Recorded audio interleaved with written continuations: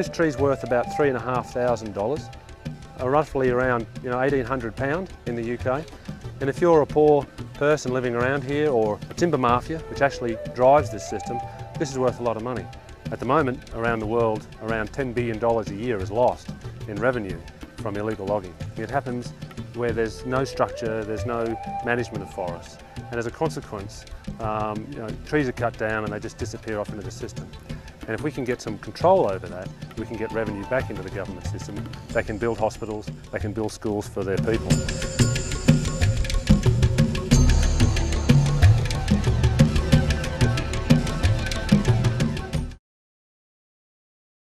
Is this tree cut out of a national park? Have we destroyed the environment? Have we destroyed people's lives? Are we causing destruction of rainforest as a result of me buying this bench? Chain of custody allows you to go right back and say, no, my bench came from a well-managed forest that's not destroying the environment. This tree is tree number 18032.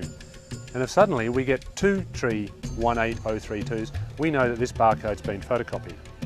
Now, the beauty of the Track Elite system is when that second tag is recorded, a red light goes off on the internet. And the auditor sitting in London can say, hey, there's a red light, what's going on?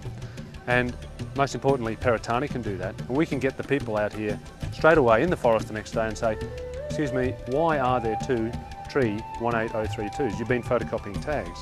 So we will know for example, a bench or a garden chair or a table, we'll know exactly through the barcoding system where it comes from and that it's not being contaminated with illegal sources. So in this process of validating the source, we can guarantee to our buying members that the wood is coming from the right place in the right way and there's no contamination. TFT and Helveta are also working with auditors such as the Soil Association to audit the efforts of the forest operations and factories they work with to ensure that the chain of custody, the trail of legal ownership for an asset, is properly handled across the supply chain. While we're asleep in England, this system's working. It's always on. The auditors can see what's going on constantly. They don't have to worry about taking a small sample and hoping that that's okay. Every tree that's felled in this forest is under this system, and the auditors get visibility of the whole thing 24 hours a day.